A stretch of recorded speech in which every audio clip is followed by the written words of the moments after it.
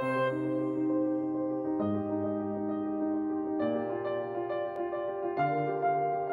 17th century is a golden age for the island of Malta.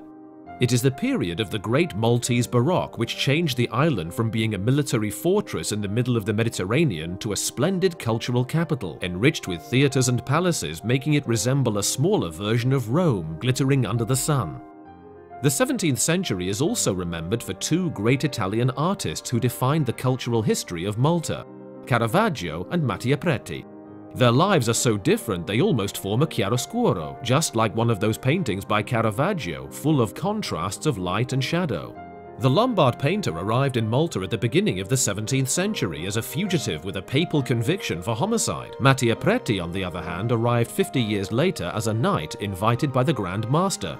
Caravaggio stayed on the island for only 2 years, Mattia Preti for 40. In Malta, Caravaggio produced only 5 paintings, Mattia Preti 400. Caravaggio, after an initial success, was imprisoned for a brawl and escaped from the island, while Mattia Preti slowly built his fortune here and became the official painter of the Order of the Knights of Malta, protected by the Grand Master, setting up a big workshop.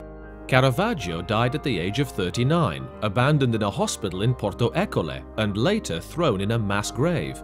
Mattia Preti died in his bed at the age of 86, rich and famous, and was later buried with the highest honors in the conventual Church of the Knights.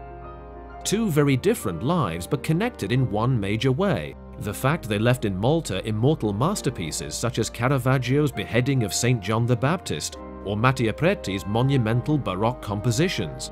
Masterpieces that leave a strong impression on the souls of those who admire them today, even after 4 centuries.